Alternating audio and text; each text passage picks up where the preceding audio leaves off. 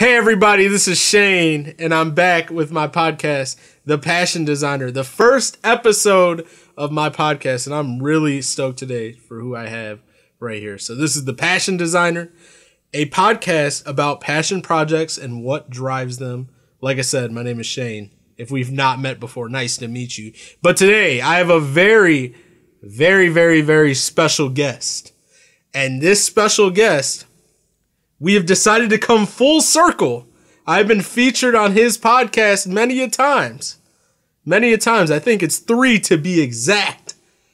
Mr. Raúl Alejandro Mendoza. Or the Nerdy Chicano. What's up, Big Connect?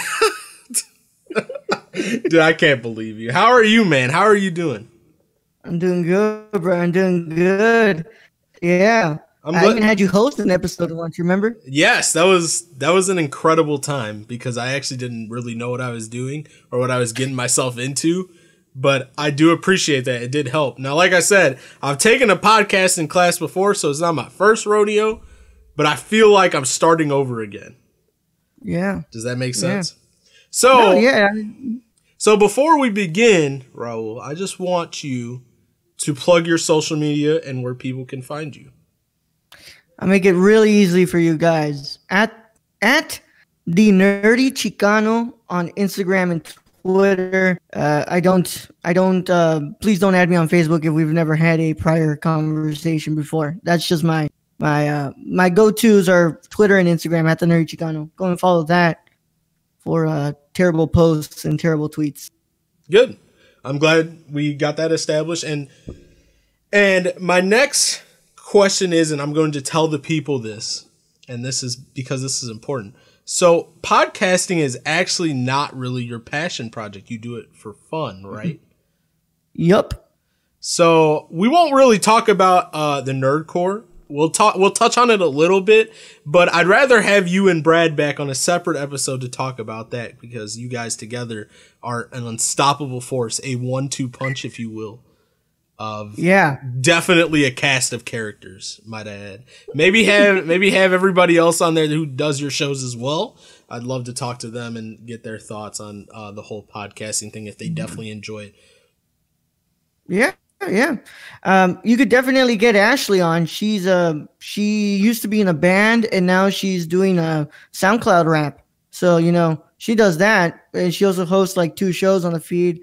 But yeah, no, I'd love to be back with Brad, dude. Brad and I, we can detail a lot, even the journey just to make this, because Brad's not the first one. Brad's not the person who made the podcast with me.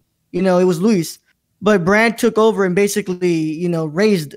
Brad's the stepdad who raised the kid when Luis ran out on the kid. I love you, Luis. Oh, man. I love you, Luis. That's his own analogy, okay? So don't. Dude. Okay, so why don't you tell the people out there what your real passion project is? All right. Well, my name is Raúl Alejandro Mendoza Diaz, and I am a visually impaired Chicano filmmaker from Brownsville, Texas.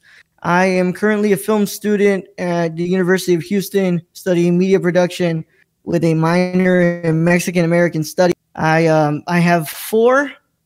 Well, 3. Number 4 is currently being edited. 3 short films under my belt that I sent to Shane. And my passion is filmmaking, man. I am a director, writer, and cinematographer. That's all the areas that I cover. And yeah, I make movies and I love making movies, man. So the first thing I found interesting, you did send me your catalog. And I definitely watched all of them and I definitely enjoyed them. So actually, I've made very similar projects to you, believe it or not.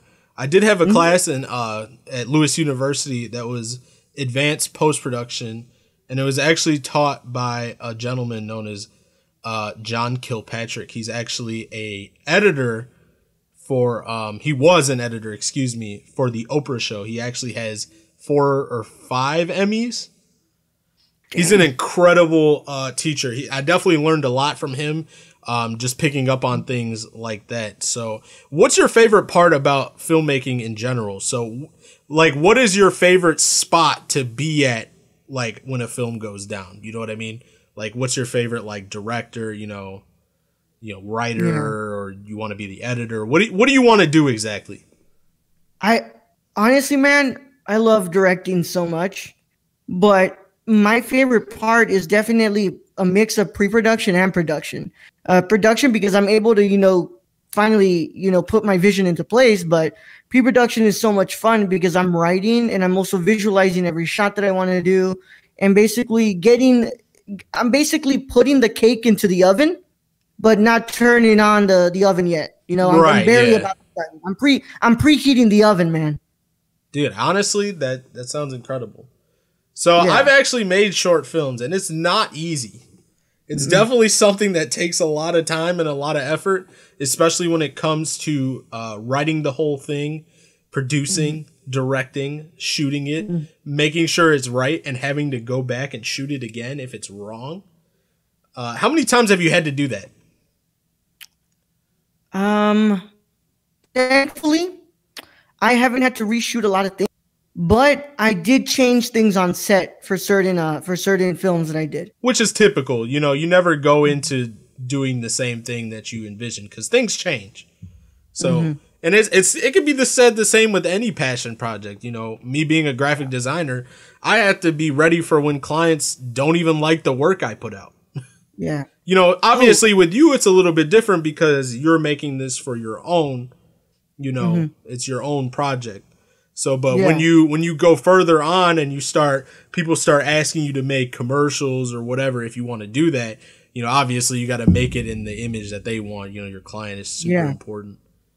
I actually lied, man. I'm sorry. I actually reshot the first part of the first half of Killing You, the last one I did. It's based on the play by Joseph Arnon. I did the first part in my actual dorm room, and I just didn't like the feel for that. So then I brought back the cast and the crew for the next day, and we did it inside the trash room of my dorm in college. Right. It seemed very familiar when I watched it. Like, cause I know what dorms, look like, especially like, going to school, even though I didn't live on campus, because the school was literally right down the street from my house. There's no reason to pay the extra $20,000, whatever it is a year to live there to eat shitty food and literally not come home for a long time. I'm definitely would have probably learned a lot, but at the same time, college campuses make for great sets. Oh, there's a lot of stuff that we've had to do, especially with my electronic media production minor, which is basically filmmaking, if you want to call it that, but more of like a corporate setting. There's definitely a lot of sets as far as that goes. But how often do you find yourself out there filming? So I usually have at least one project to do in my classes. But now, since I'm taking a heavier workload, I'm probably going to have more projects to do. But when I come back home for the summer, I have myself do 2 projects. So this summer I did Beyond the River, and then this weekend we get started on my second documentary, Borderline. Okay. So before we get into your work and, kind of probing that, one thing I want to go back to is the beginning of what Mr. Raúl Alejandro Mendoza is. And when did you start actually trying to become a filmmaker? Well, we did a discussion about this yesterday with Brad for the podcast. And I actually can't give you the most detailed answer to that. I actually have to go back to when I was a young kid watching Bambi, The Lion King, and Dumbo. And I think that's where my curiosity for art really happened. And I always tell people that the reason why I like film so much is because of the emotion it can invoke in you. Like, you have a child who has no idea what death is, and they have no grasp about the concept of death. But when they see Bambi's mom get shot in the movie, they feel a sadness for that. And that's right. It's like a visual reaction. Yeah. You may not understand everything, but it's still cognitive. It's still kind of upsetting that she's not moving, you know, she got shot, you know, and it's very sad. But I definitely understand where that comes from. Now, as far as like all of my passion project goes, you know, they don't really, they're kind of like the same thing. They don't really stem from anything. There's no real concise answer. You know what I mean? It's just something that I caught on to and then I did. Yeah. But I can definitely understand where that love comes from, because those are definitely some great movies that you just mentioned. Especially growing up, you watch movies all the time, you know? Yeah. So yeah, those three were the big ones when I was a kid, and then when I became a teenager, and films like Amores Perros, Interstellar, and the other one was what's it called, Inception. You know, those really stood out to me when I was a teen. And I have always loved movies since I was a kid, but I made the decision in the spring of 2016. You know, all of 2015, my first semester, in 2016, I had been spending with a really, really bad depressive episodes. And because I wasn't doing what I was loving at my university, I was a chemical engineer major. And then I said, you know what? Dude, you were really going for it, man, weren't you? You were looking at that paycheck. Yeah, I really Dude, don't worry. I think everybody does that. I think like when you go to school and you see the price tag of it, you're like, oh shit, like I gotta do something good. Otherwise I'm gonna be sad because I'm broke. But hopefully these presidential candidates that are coming out now saying they about to forgive some student loans, we about to feel really good if that's the case. I'm about to feel really good. Yeah. But brother, feel real good, bro. But no, I was in the same boat too, and like I definitely was going to be like an engineer, like a biomedical engineer. That sounds boring as hell. Now that I like look back on it, I'm just like, dude, like I can't believe like I almost talked myself into doing something like that I didn't even know what I was gonna do. Like I didn't even know what it was. I was just like, all right, cool. Like I like biology, you know, like medicine's cool. Like I like helping people. Like I'm gonna be a fucking bigwig at a biomedical engineer, like a hospital or some shit. Like and I wasn't bad per se at it. Like, you know, anybody, you know, changes their major, like, oh, you couldn't handle it, right? You're like bad at math and science. I'm like, it's never not handling it. Yeah, people find the worst thing to like to cut you down when you actually want to do something you want to do.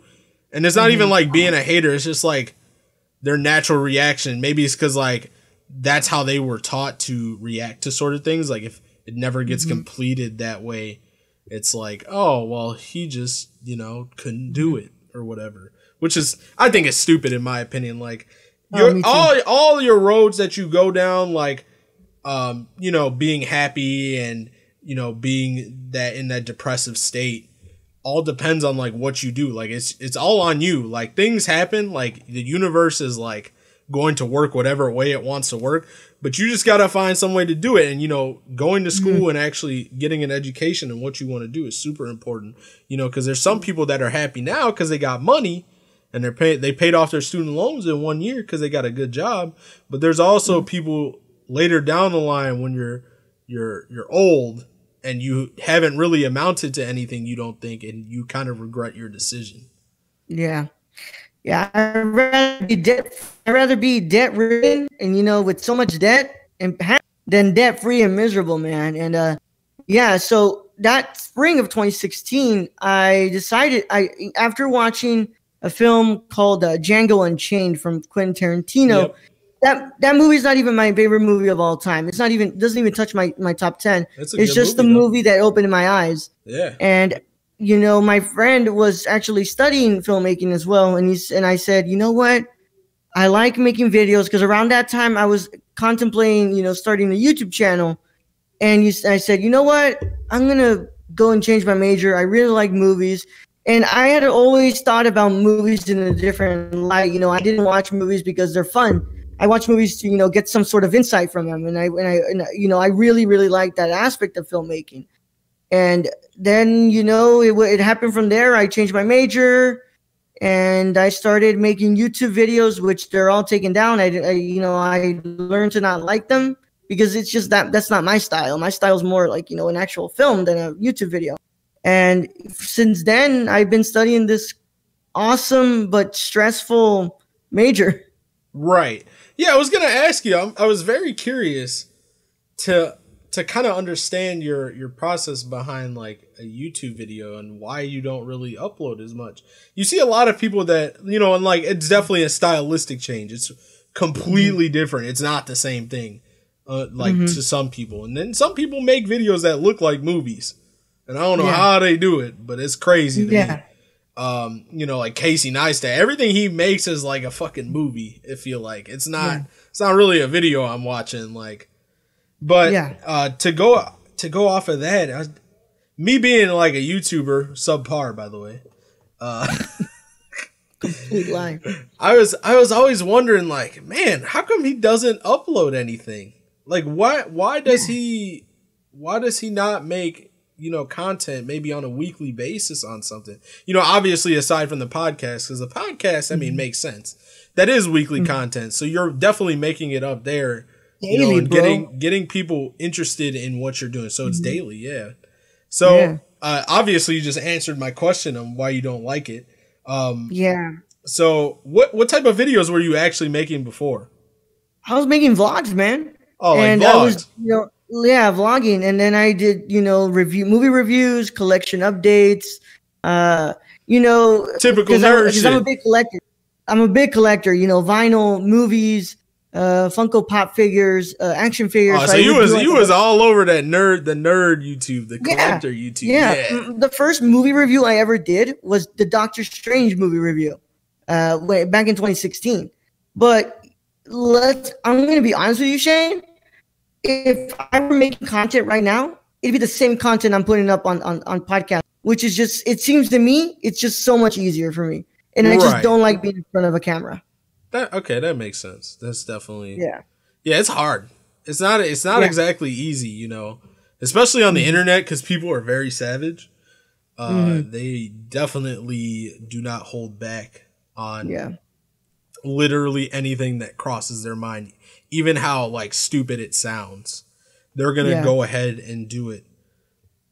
So the content that you make on a daily basis is the podcasting thing, but obviously you, from me being on the other show, the Gamer Core, you have a couple different shows on there, and the Nerd Core is one of them, and you talk a lot about movies with Brad. So that being your daily content, how do you come up with what movie to review, or what do you think is quality content to like hold over people who definitely are interested in your filmmaking? I've noticed that, our episodes do really well, but I've noticed that people really like the news. So on Monday, we do the news, which will have stories that we're running, and also the box office of the weekend. So we talk about, what went down in the box office, and we'll talk about what's going to happen next weekend, what we think will happen. Tuesdays are for our themed reviews. So every month, Brad and I choose a theme to do for the month, and we'll choose 4 films. Well, we choose 2 movies each, and we'll do a coin toss to see who goes first. This month we're doing movies from Quentin Tarantino, and Wednesdays we'll do a discussion. If there's no interview lined up for that, then we're just gonna do a discussion on a story that happened during the week that needed to get more coverage than it didn't. And then on Saturday's episode, we'll have the review for the week, which is like if a big movie came out at the theaters and Brad and I got our chance to watch it, that's when it'll go up. So like this Saturday, you're gonna get to listen to the Spider-Man Far From Home review. But if there's no movie that came out during the week, then Brad and I will just choose something on Netflix or something Hulu in the or back catalog that's like been waiting to be reviewed by you. Yeah, that makes sense. That's kind of like what I do during streaming. I just like, if there's something out, then I'll play it if I'm definitely interested in it. If not, we're going to hit the back catalog because I cannot finish a game to save my life. Yeah, so we've done like themes. We've done usually directors, but we have done some more niche themes. Like we did a foreign film month because I'm a huge fan of foreign film. I like them more than American films, actually. Yeah, And you talk about that a lot, especially referencing the Impaired Files, because it's definitely a show that I draw influence from, me being who I am, and interviewing people who are definitely important to me in my life, and talking about things that they don't normally get to talk about to the people because they're busy working on it. That's what they do. So I definitely heard that a lot when you talked about sexuality in film. Yeah. And how taboo it is. And I'm sitting in the car, because that's when I usually listen to it, or when I'm driving thrift to thrift. And I'm just thinking about it. And I'm like, dude, I remember being a kid and just sitting there, and like, they start fucking kissing on the thing. And I'm like, bruh, you're in a room with your mom and dad. They start kissing sometimes. You're like, bruh, what is going on here? But as you get older, it's like, dude, just have him full on fuck in the film, dude. I don't even care. I'm ready. Yeah. I'm fucking ready. Have some hot, dirty sex right now. Yeah, man. Yeah. It always surprises me how taboo the sexuality is in movies. And what's it called? People, when I always talked about loving Game of Thrones, people were like, dude, how could you like that? Like, there's like so much sex going on in there. It's not even like dude and girl. It's girl and girl, or dude and dude. And I'm like, dude, I don't care. Like, love is love, baby. Sex is sex. It's a normal, it don't matter. It's a very normal thing. It's like, it's a normal thing to have sex. Everybody has sex. Dude, sex is sex, man. Dude, it don't matter who's doing it. Yeah. It don't bother me. It's still intimate. Like, it's crazy how people think that, you know what I mean? And just going back to what I was trying to reference is that, fuck, I forgot. I think you were saying how, like, foreign films really put that more so you were talking about the niche of like what you do every month to month. Can I make a suggestion?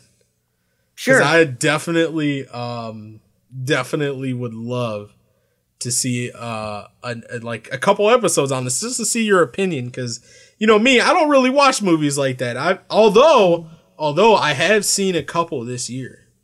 I've seen a lot more than I have usually, and I just saw Toy Story 4, of course. Me being a 90s child. It's very good. In my opinion, I like it more than Toy Story 3. Damn. And Toy Story 3 was pretty good. Toy Story 1 is obviously the best one, because it's the OG. Can't go wrong with the OG. No.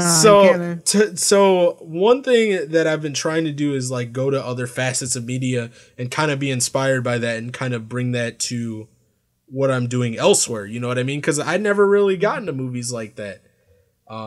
So that's one of the things that I've been trying to do, especially, being on your podcast and talking to you guys a little bit more, because, I've been trying to reach out and network with a lot more people now that I'm just trying to make time for all that sort of stuff, and, be able to be on that show and just talk about how I feel about it. But one thing that I want to see you guys do is, there's a ton of movies out there that kind of fit this genre that I actually really enjoy. I would like to see you do a month on action films. Action, action sports, excuse me, not action films, but action sports. So, Lords of Dogtown. Films about skateboarding, films about snowboarding, films about stuff like that. So like, things like Kids. Kids is a movie that is like, when it came out in the 90s, it was very, people were very skeptical about it. It's a movie that had a lot of like underage sex and a lot of underage drug usage, stuff like that. But at its core, it was a skateboarding film. Mid 90s just recently came out, which we still have to do our review on that. I still need to watch it, dude. It's on Prime, man. It's on there. Go watch it. What are you waiting for? It's just we haven't scheduled for you for like a date. So usually what I'm watching are stuff I need to talk about on the podcast. And if I'm not doing that, then it's like a movie that I really want to revisit. So, when we get you scheduled, I'm going to watch that movie. But we just need to book you for a certain day, so that way I can actually do this without, Okay, I understand. I guess that makes sense. But yeah, Yeah, no, that's you gotta watch it. It's definitely a very good film in my opinion. Because I mean, I love skateboard culture. We know this. Yeah. I'm a jacker more than anything, only because I still can't skateboard. It's in my trunk now. I moved the skateboard to my trunk so I could practice more. So when I'm out and about, sometimes I'll just pull out the skateboard. I'll just start trying to ride it, or I fall on my ass, whatever comes first. You know, like I said, we got tons of passions on the Passion Designer. That's why I called it that. And I mean, you are a testament to that because you're a great filmmaker. I've seen a lot of things I really love about your films. The ones that I've seen, at least. And like I said, I've done very similar films as well. So we'll definitely go into that. So that's all I really have about your content side. Cause I was very curious about that there's no other real content on that YouTube page. And I was like, I feel like he could definitely like vlog it up. He could definitely do some stuff like that. So as far as what equipment you have, what do you usually use? All right. Yeah, I have a well, I kind of just fucked up my tripod, so I had to replace that. I have a Canon T6i, and I have the 18 to 55 millimeter lens that comes with it. So but I also have I also have the 50 millimeter f over 1.8. Gotta have it. Yeah, f over 1.8 millimeter, f over 1.82 standard millimeter lens, and I also what's it called, a Rode Video Mic Go. So I could be making content. And honestly, man, if I were to be making content, it'd be about photography because that's another hobby of mine. But I that's kind of it for like camera stuff. I also have a film camera. I have a Praktica LTL3 with a 50 millimeter lens and 13 to 128 millimeter lens from it. So the Praktica is from like the communist side of Germany, and they stopped making those cameras. So yeah, I kind of fuck with film sometimes too, film stock. So I have that camera for that. But I am trying to get a new lens because I really want to start experimenting more and get some more new stuff. Yeah, but I had to. I honestly thought about getting one of those 90s skateboarding handy cams, like the Panasonic, the one that takes the VHS tape. I thought about getting one of those because honestly, like maybe even seeing a film like shot in VHS, it'd be like a process to like edit, and it's expensive now. But it's not expensive to transfer. You know what I mean? So, and a lot of people have started using it. And one example he's not really like a director, but Cole Bennett from Lyrical Lemonade. He's like a music video director. Sometimes he can be seen using that in some of his music videos that he makes. And I thought that was very interesting that he can afford one because he's probably making tons of money making those music videos. But I thought it was cool that he actually did that throwback work with that on there. Yeah. It's one of my favorite things he's probably done, using the old camera and doing that. It's interesting. Yeah, Aiden and I are always talking about how it's their dream to use film stock when we get to that point. Because I'm such a lover of classic cinema, so I love the grainy feel of film stock. So my camera is 35 millimeter camera, so I'm trying to do my best to do film photos, and we're always talking about how that's really the dream for me. It's to make a film on film stock. I think it's something that I want to do once and then that's it, because it is kind of a really expensive thing and it would be a lot of money to do that. But yeah, that just comes from me being such a fan of old film, and especially that grainy black and white look to it. Yeah. So now I want to get into talking about your films, because that's what we're here to do. So you have 3 films currently out available that you people in the audience can watch at this current time if you get the link. But I had watched them before because I like doing my research and making sure that I am thorough with my questions. So the 3 films available, and let me know if I have this right, The first one is Immortal, which you shot and directed. And co-wrote. Co-wrote it, okay. And that came out in 2016, correct? Then you have Bloodline, which is a documentary about your family, correct? That come out in 2018? Yes. I think it might be 2017. I don't remember too well. Okay, so somewhere beyond there. And then your latest one, Killing You, which is based off of that play you mentioned earlier, which also is that one in 2018? That's 2018, bro. Yeah. So your next one that's on the way is you've been kind of doing some promotion about it. Have you started filming it for it yet? We just wrapped last week. Okay, so you're done filming it. We're done filming it. Okay, yeah. So that title is called Beyond the River. So when can we expect to see that one? Last week of June, not June, July, or the first week of August. Okay, so you're putting this out instantly, pretty much. Yeah, like hard at work. I'm giving the footage this Sunday to my editor, and then he's gonna work on that. And he said it shouldn't take too long. Yeah. Okay, so you shot and wrote this, correct? You also directed it. I directed it, I shot it, and I wrote it, and I produced it with my brother Luis Fernando Reyes Diaz and Alex. Cool. That sounds like an interesting little tidbit there. But one thing I want to talk about is what movies or films that are out there inspire you in your work?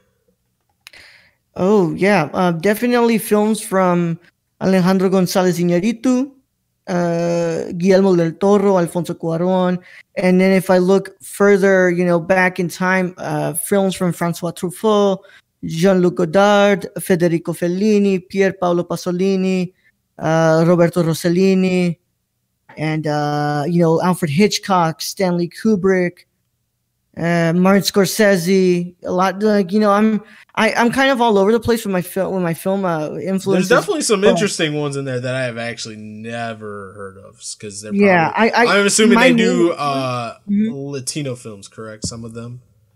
First three names were the first. Well, Guillermo del Toro, I do know because he did The Shape of Water, and he's doing the Scary Stories to Tell in the Dark film that is coming out. And he's got an amazing back catalog. He's an amazing director. Yeah.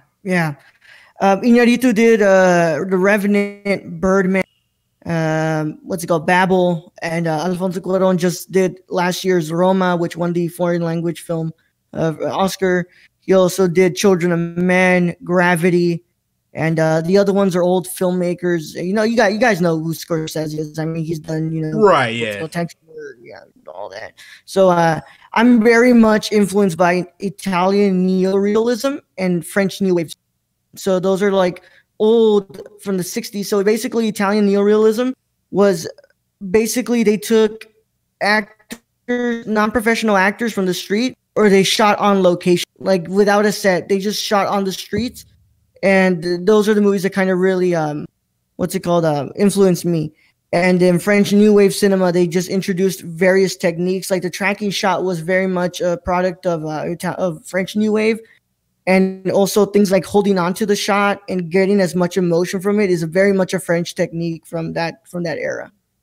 Those are all my influences. I'm very, very interested, definitely, because there's definitely a lot of this, and you can definitely see it, going back, and because I actually don't know what those genres are. I've actually never heard of them. I have taken a film class as far as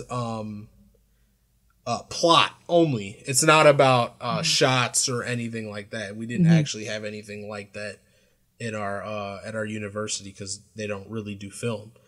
They actually just started doing film, but they did more of plot and adaptation and stuff like that, like what's cut out, what's in, what's not. But you can definitely see that both of those genres that you mentioned in your films, especially Immortal and I mean Bloodline's a little bit of a different story because it's got a different story, but it does have those elements in there. And even Killing You is a very, very reminiscent of that. That tracking shot is super important. trying to follow Mr. Killer into his lair. You know what I mean? So it's very important. So another thing that I want to talk about is writing, because that seems to be a very important part of what you do, like creating content. And is there any like particular writers, you know, they don't have to be like, you know, writers of film, but writers that you draw influence from? Do you do a lot of poetry or anything like that? Jorge Luis Borges, and Gabriel Garcia Marquez. You know, Garcia Marquez because of his fantastical elements and magic realism, and Borges because of his poetry is just so amazing. But I mean, writers in film, I you know, Hitchcock and Kubrick were some of my favorites as well. And even Iñárritu, his writing is well done. But you know, Josef Arriaga, Guillermo Arriaga, who does an amazing screenplay for his first three films of Iñárritu. But I love reading. I love poetry, and I love novels. And you know, so those two are my big influences from outside of film, or Marquez and Borges. And you know, I'm giving you a lot of Latin and Latin writers and stuff, but that's your culture, man. I mean, there's nothing, you know, and obviously I'm going to touch on that because that's a super important part of your films, especially the new one that is coming up, because it is based on a so-called crisis that, you know, may or may not exist according to some people. But it could exist coming soon. You know what I mean? It could be an issue for many of people. So I don't want to spoil anything because I wanted to hear it from your mouth, of course, because it is your film. It is not mine. This is just, I'm the host. I am the driver, if you will, of this whole thing. Yeah, you're my Uber driver. Why I gotta be an Uber driver?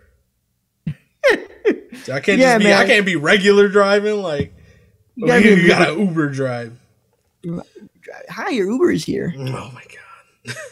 So I'll tell you my favorite film out of all three of yours that are out now, because I'm sure you want to know. You want my opinion, and I love Bloodline, and the reason why I love it is because some of the shots in that thing where you have an overlay of you talking. And it's showing, I don't know if is it your like near your hometown of Texas? Because I know you talk about your grandfather, I believe, and how he came over with literally nothing and had to make something out of nothing. And I don't want to get this wrong, but was that the farmland that he purchased? Or am I? All those shots are the property. That documentary holds all those shots were here on the property. When he came over, he was one of the first people to settle in this land. Okay, so he is a pioneer. Yeah. And so that's definitely interesting. That definitely opens up a lot, you know, as far as like you see these kind of shots and you're like, well, he's somewhere, you know, down south. There's desert, but there's also some life out there. You know what I mean? But you showed us the gate, you know, and how much weight that holds to a lot of people. It's basically like a fuck you. You can't come in. Like you have to, and now it's harder than ever. You know, not when back then when you can just get in, you know, and they would let you in. So it definitely bared some weight for me. I was watching it. I was very intrigued because I've actually never been to Texas, so I don't know anything about the border crisis that doesn't exist. I don't know anything about that whole situation. You know, I do have friends that definitely are illegal immigrants. And before we get into this whole, you know, Latino part and your culture part of it and what part that plays in your films, I just want to say fuck ICE, Fuck those people. Fuck anybody who really believes in that shit. I think it's trash, and that's my opinion. Yeah, my beliefs go really deeper into that, and I'll be glad to get into that. It's what's it called? This land here. It's that the only shot that's not on my property is the establishing shot. That's outside of the street. It's just driving a little bit past the street. It's that farmland, and it's incredible, man. This part out here it's beautiful, but at the same time, this is also where kind of Border Patrol is here all the time, and it's crazy, man. It's what's it called? I really liked shooting that movie. I did that. I wrote that movie about the day before I shot it, and I shot that one in a day, and then I edited in 2 days. So this was a quick process. Yeah, because it was all on me. Right. No actors, no nothing. Yeah, you were just, well, I mean, you technically had people in there, but you had to. Yeah. I'm assuming you probably had to pull their leg to get in there, right? I'm assuming because it's, filming your family is probably the toughest thing you could ever do. Actually, the only one who gave me trouble was my little brother. My aunt was really into it. She was like, "Yeah, of course I'll tell my story." I'm very surprised because when I did a similar film like that, I had an advanced post-production class that I had to take for my minor, and it was a very similar film about family stories and all that sort of stuff. So my family story is not exactly the craziest thing. It just kind of happened.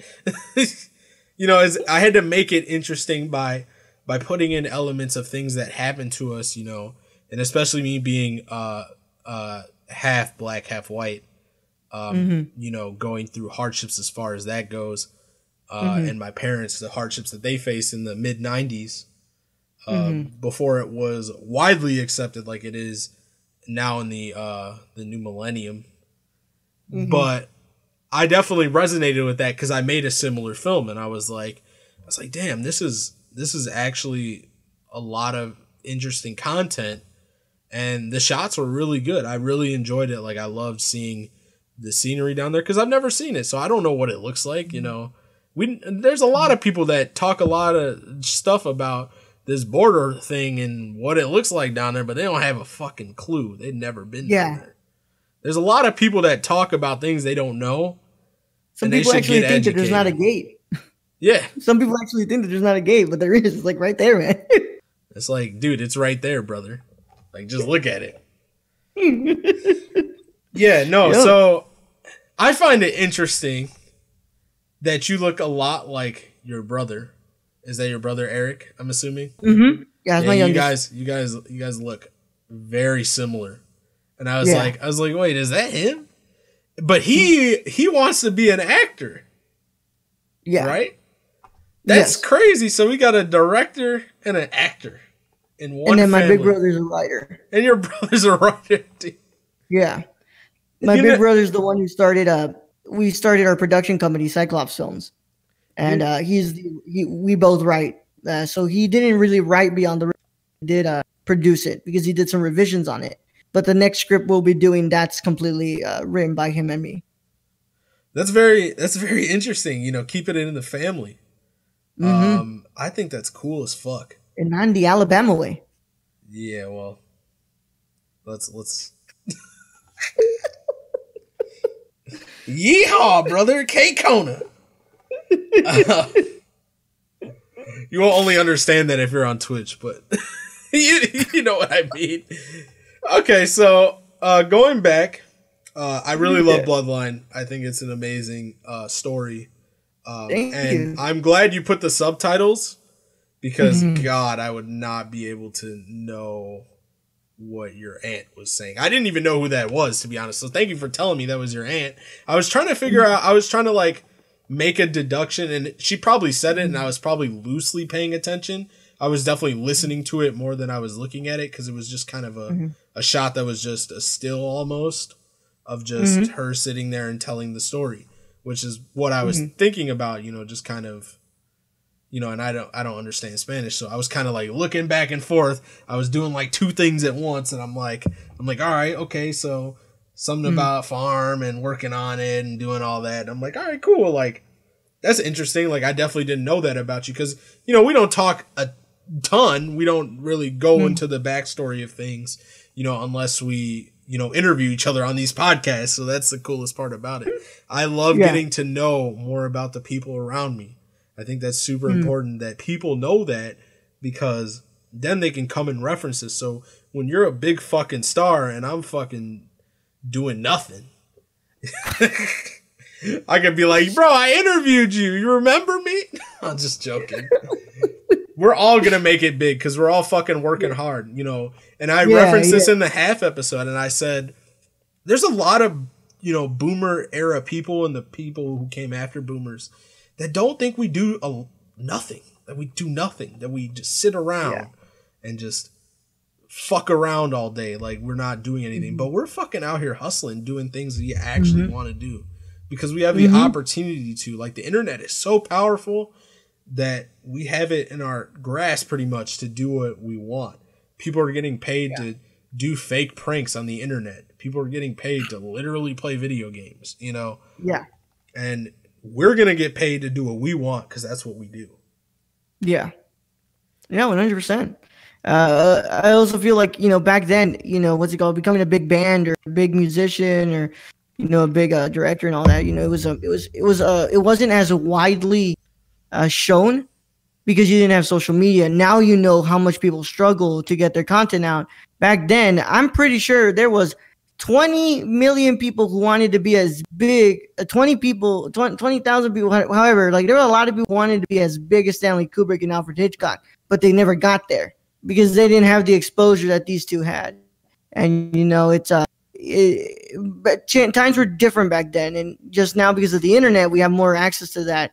We actually see how people struggle now. Now we can see everything, which is great because now we know what it takes and what it can do. It could be one thing or it could be a million. Like you just get lucky or you just make something you plan out so much stuff. Yeah. And you get it right the one time and you blow up. Like sometimes it happens like that. Some people are planted in the spots that they're planted. It happens. Like you just kind of got to go around it. You know what I mean? Yep. So, I agree, man. So one thing I want to talk about, and I was kind of getting to this, how does the Latino culture influence your film? I mean, being Latino is everything to me, man. It's culture is everything to me, man. And what's it called? I'm very proud to be the person that I am. I'm proud to be Latino. Yeah, I'm proud to be Latino. I say it a lot on Twitter and I say it a lot on Instagram and stuff like that. But I really don't care, if it makes people uncomfortable or not, man. Like I'll scream from the rooftops. I am proud to be Latino, man. I'm proud of where my parents came from. I'm proud of where my grandma came from. I'm proud that my descendants are, from the great region of Latin America. And I love that. And it's everything to me.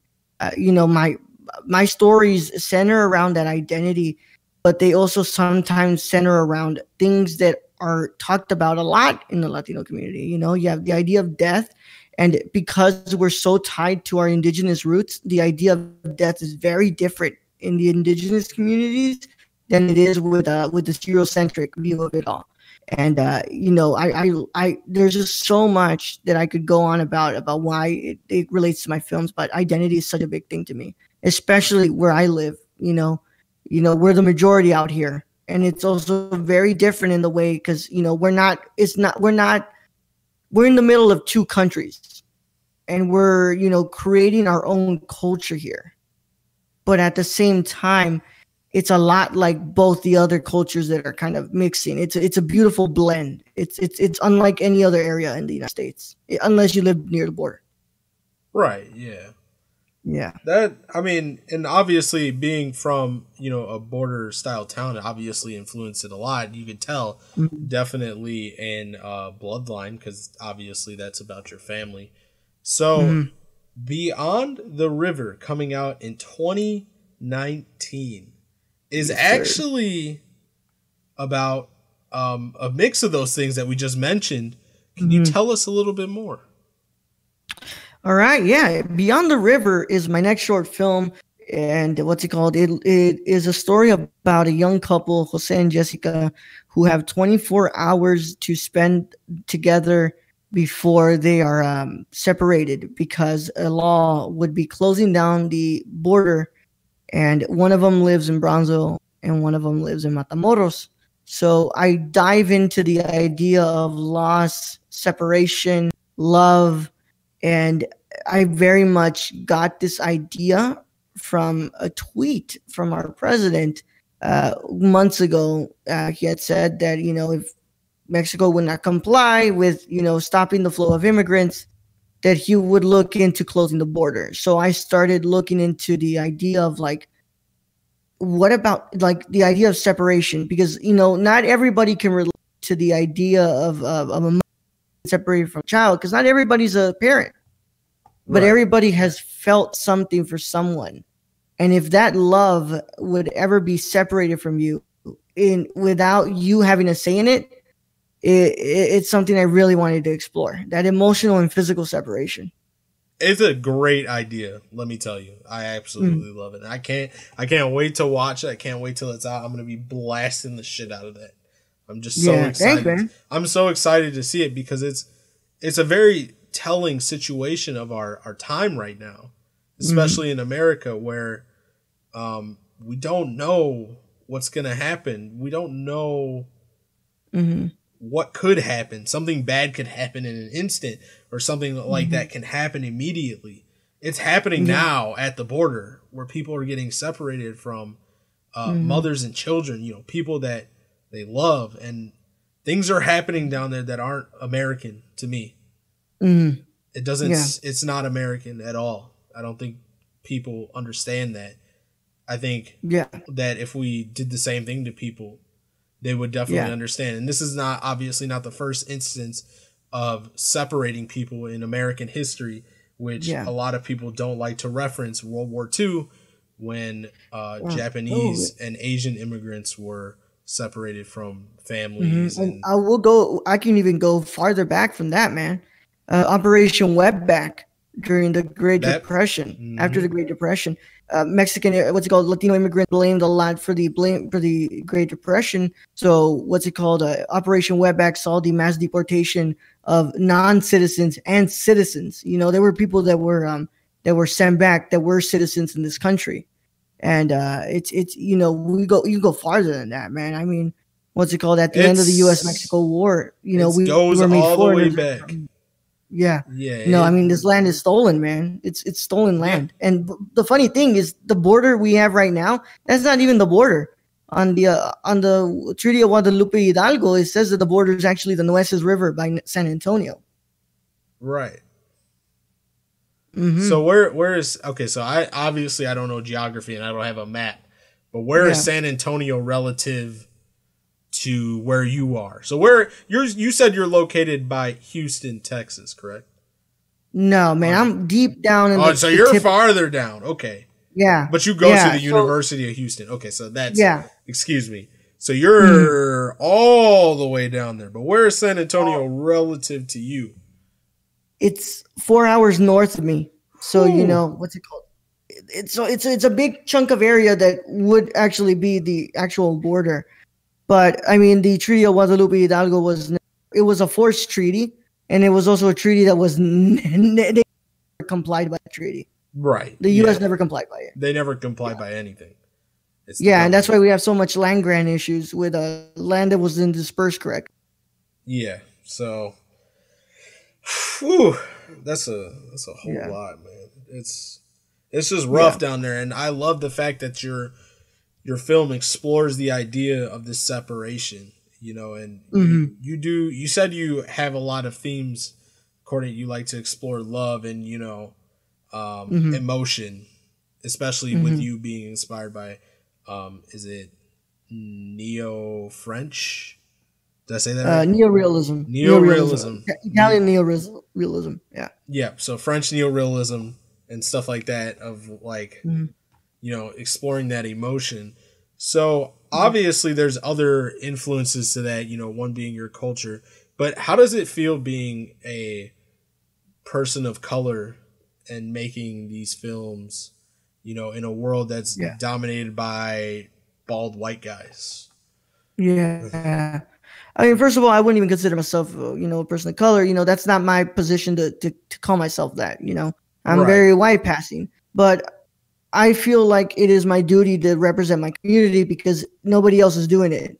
And, you know, the voices that are trying to do it aren't getting the that the majority is getting. But, you know, for me, it's the idea of that these stories are being ignored and I need to tell them. And that's why I really wanted to do this one and why I surrounded myself with a team that was very diverse. Well, not very, you know, we had women and we have in the cast we have women, you know, but we also don't have light Latinos. We had, you know, darker skinned Latinos.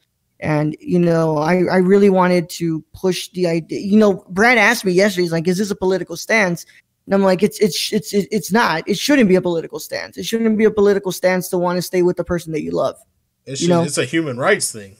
It's a human thing. It's a humane thing. It's something that all of us humans want. It's to love whoever we want to love. So, you know, it's very much, you know, I want to tell my story. I need to tell my story. And this is the way I'm going to tell it. You know, I love any artist from my community, whether it's, you know, actual, like, you know, paintings and stuff like that, or if it's literature or if it's music, because they're telling their story. And I feel like that's very important. Right. So one thing I want to ask you, and with all three of your films being different and the one that we haven't seen yet, and I'm assuming it's on a different standpoint than your other ones that you've made in the past. One thing that people talk about when they review film, and especially being film shots or anything like that, or film score, one thing that I want to ask you is how important are color, a soundtrack, or any other elements? Like, what do you think is the most important element, especially like when you making film versus you watching film, or what do you think is super important? Honestly, man, I think it's the two aspects you just told me about right now. You know, color and soundtrack. Your score can make or break your scene. Yes, 100%. You know, a perfect example I heard in a podcast. You go back to E.T. and you see that part where, you know, where E.T. is leaving. If you didn't have that amazing score from John Williams, you know, it wouldn't feel the same. And you know, that's, even though I'm not musically sound and I don't use music at the moment because I haven't found the right person to help me out with a score, it's something that I pay a lot of attention to. And then color really sets your atmosphere and the tone of your film. You know, there's a lot of movies out there, big budgets, that have like separate tones. Like, it feels like there's a different tone throughout the movies. And it's because that sometimes it doesn't feel like your look is the same as it should be. So, you know, if you have one tone going throughout the film, it's influenced by a lot of things. It's influenced by your music. It's influenced by your color, by the angles you choose, and by the direction. And to me, honestly, the two biggest components of that are the score and the coloring of the film. And coloring is actually the only thing that I enjoy doing in editing. I don't like editing, but coloring is my favorite thing to do in editing. Okay, so going back to that question, so is that your favorite part of other people's films too, or do you think that other people have something else that kind of drives that? So what I've noticed is Bloodline, I keep on referencing that because I really like it, has a color. You can tell it's that it's kind of you know, brown. It's a very brown, kind of orange color. I mean, it makes sense, and you know, you can definitely tell that it was kind of color corrected to kind of feel a certain way, kind of like a I don't know how to describe it, but it's like a burnt orange and blue mix, if that makes any sense. It's kind of the color of an old picture that you're seeing of your family. Right, yeah. So That's sepia. what I wanted. Mm-hmm. Yeah, That's what I wanted to achieve, for. and I wanted to have the vegetation pop a little bit. Right. Yeah, sepia is an important, especially at least in photography. You know, sepia, black and white, and then obviously people do the crazy like neon now. Neon is super in right now. Yeah, I don't really like that a lot. Yeah. I mean, I think it's all right, but one thing, I think it's overly saturated, man. Yeah, very true. It is very oversaturated. Kind of like everything in life, but so what can we kind of expect from the color? Is there a soundtrack to this movie? Like I said, you said you didn't really do anything as far as music, but what can we expect to see shots wise, color wise from you on Beyond the River? So it doesn't have a score, but I'll be using music from the internet and stuff like that. So there will be music to accompany the film. Shot wise, I did a lot of really good close ups, but I kind of had with this one. This is also the film with the most room to breathe. Honestly, I didn't want to make this one as a tight feeling to it as the other ones, but what's it called? Color wise, actually, I haven't really. This is the film I'm not coloring. That's all up to my editor.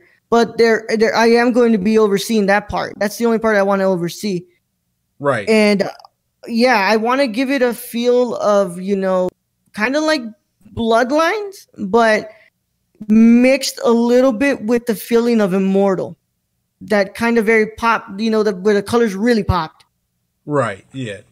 Mm-hmm. So you're just going for it on this one, man. I'm a very proud friend to watch you kind of blossom into what you're doing. Thanks, man. Thanks. It's very cool to see it. One thing I actually didn't ask you, and I meant to ask you at the beginning, because I'm sure people want to know, or they don't want to know, or they don't really matter. But how old are you? 22 years old. 22 years old. So you're 2 years younger than me, and you got 3 films out already. So that's a good start, and you started late. So you started in 20? You said 2016, correct? Yeah. So that was 3 years ago. So you started when you were like, what is that? 19? I couldn't do the math. 19. No, you got it. You got it, man. Oh, 19 years old. So smart, man. Yeah, I started writing scripts at 19, and I have like 4 scripts in the vault that I haven't used. Dude, you got it made, man. You're ready to go, baby. Basically, man. So one thing I wanted to talk about, but I'll ask this question first, is what is the hardest part about being a filmmaker? Yeah, the hardest, that's a really, really good question. The hardest part of filmmaking, honestly, man, it's actually, the hardest part is also the most fun part to me, honestly, the part that I enjoy the most, which is conceptualizing your idea, actually building the picture in your head. Making it come to fruition and, making it come to life. Yeah. Creating that vision that I want. Yeah, because sometimes you think it one way, but you just can't get it. Because not everything can translate on screen the same. Right, yeah. And one thing I've noticed especially is it's kind of hard to do things with little to no budget on certain things. Because there's, you'll notice like there'll be something and you'll be like, man, I could really see it going this way. And it's just missing that one CGI thing that you can't do because it costs like thousands of dollars that you don't have. Or thousands of dollars worth of time, thousands of minutes, thousands of hours. Or you haven't met the right person yet that can do it for you. That wants to wants to help you so that they can get helped as well. Yeah. So one thing I want to learn to do is sound design, because I actually took a class, an audio production. So I had worked on this it's called video art. I mean, it's very avant-garde, kind of weird. Oh, those are my favorites. And it's called Disease. And I had made it with like nothing in mind. I had this art book that I had, and they talked about video art and like displays and sets, and it would film like the set, and it was just kind of weird and kind of all over the place. So I decided that I wanted to do that. And one thing I kind of fell in love with is how sounds are made.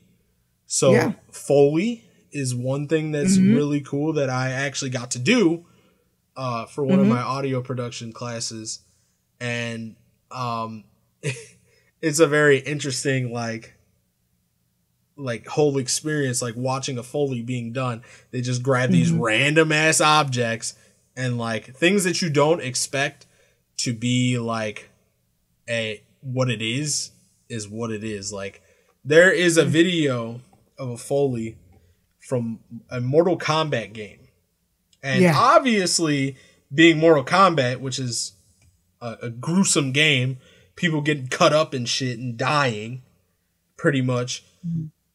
You would think like, oh, like, well, how do they make the sounds for this game? Like, especially because you can't just go and kill someone and get the sound. Like, you're going to have a lot of volunteers to get it right. You know what I mean? Like breaking bones and doing all of that. So I'm like, huh. So they actually made a video that was it was a secret video you had to unlock in one of the games. And they did the Foley work for it.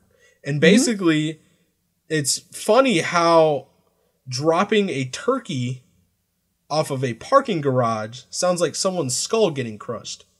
Yeah. Or breaking celery. Yeah. Sounds like a punch. Yeah. Sounds like a punch or breaking an arm. On Killing You, I did a little bit of beer. I actually did an actual punch with my hands to mimic the sound of.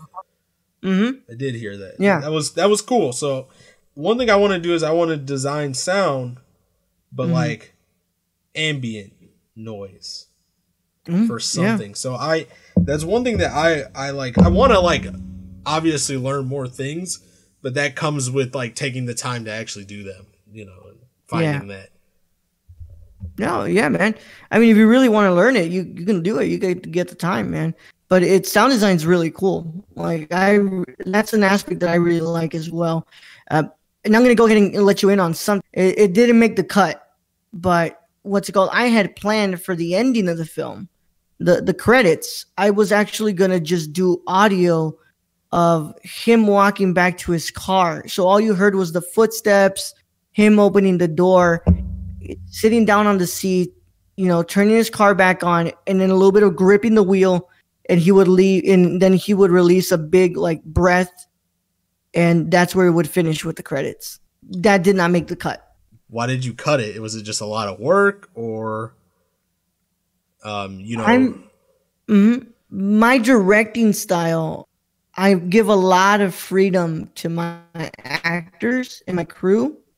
I mean, at one point, my AD was directing, and the way that I saw my crew, my cast do the ending, it sold it for me.